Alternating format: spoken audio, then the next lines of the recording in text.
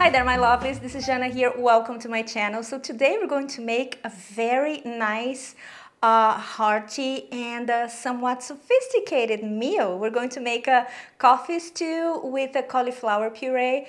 Everything very simple, all easy ingredients, very easy to put together, but in a very different way, so you're going to love it. So follow me and I'll show you how I made it. Alright, so now we're going to start with some oil in a pan, and when it's hot we're going to add the carrots and the onions, and we're going to saute it until it's golden. Now add the garlic and saute for 40 seconds more.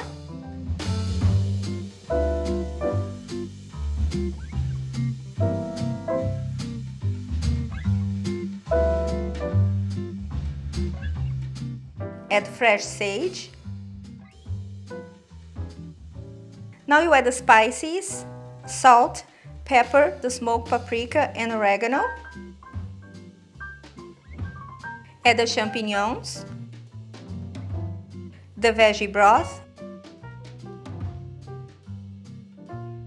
Now cover and let it cook for 15 minutes in medium-low heat. Alright, so for some extra umaminess, I added a little bit of soy sauce instead of adding only salt for savoriness, because I like the way soy gives a lot of complexity to the food. And yes, but if you want to leave it out, by all means you can do that. I highly advise you not to, because it gives, like I said, a very nice final taste to the food. Alright, so now we're going to proceed to make the cauliflower puree, which couldn't be easier. But I tell you, I mean, if you want to skip the carbs and then make a very nice, very, how can I say, it's still very homemade and very comforting, but not with a lot of carbs and extra nutrition, you make, of course, a cauliflower puree. It is so good.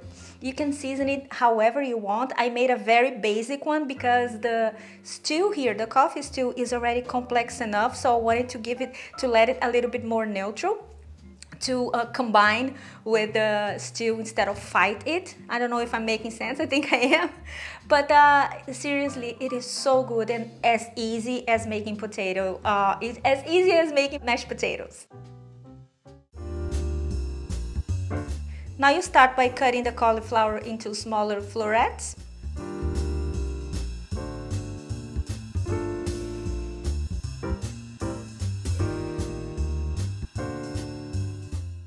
And we're going to simmer it in salted water until the cauliflower is tender.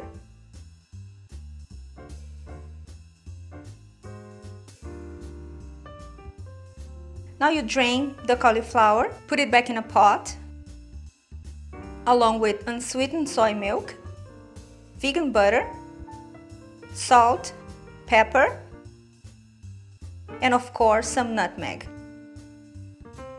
And then you puree it until it's very, very smooth.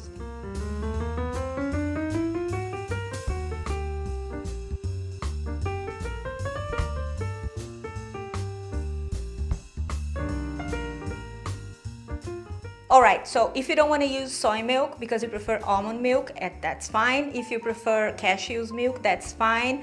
Coconut milk, not so much because the coconut, it has this sweet note, so it might you might need extra, and cauliflower is a little bit sweeter, so you might need some extra sauce to balance it out, so I don't advise you. But one important thing, however milk you're using, use unsweetened plant-based milk. Like, read the label and see if they have some vanilla essence or some sugar or some sort of sweetener of any kind. Skip that, I mean, because it ruins the food.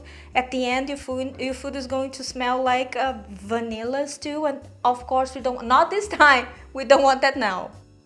Alright, so now we're going to pan sear the seitan by adding oil to a pot. And when it's hot, we're going to add the seitan.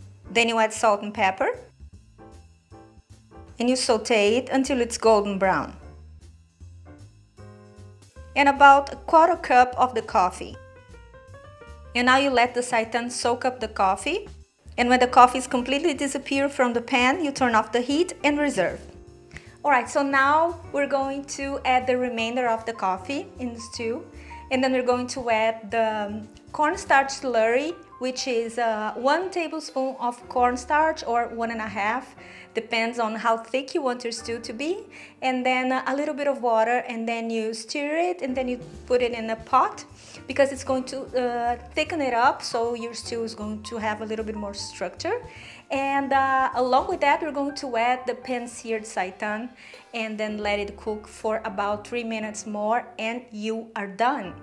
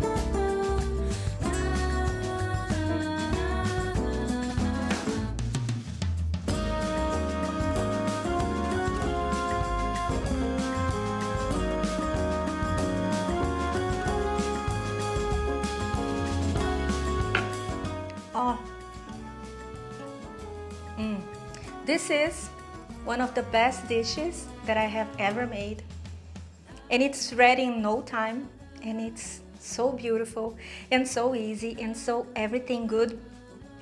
My God, if I could, I would eat that every day, I think. You have no idea how tasty this is. I mean, really, seriously. Now guys, please make it, and if you do, please tag me on Instagram and Facebook. You guys are geniuses. I love when you add your touch to the recipes that I make here for you guys, and so I love it. It warms my heart. Now this is it for today.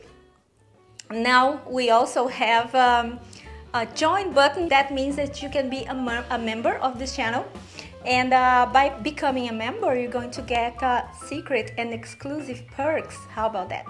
Which is going to be added in the community part on the channel. So you click on there, and then there's always going to be special and exclusive contents for you guys. And this is it. Become a member, and please make it, and please follow me on my social media, Facebook and Instagram. It's going to be written down here as always. And like I said, I can't I'm so happy. I can't stop talking about it. It's really, really good. So this is it for today. I hope you have enjoyed it, and I see you next time. Have a fabulous week. Bye-bye.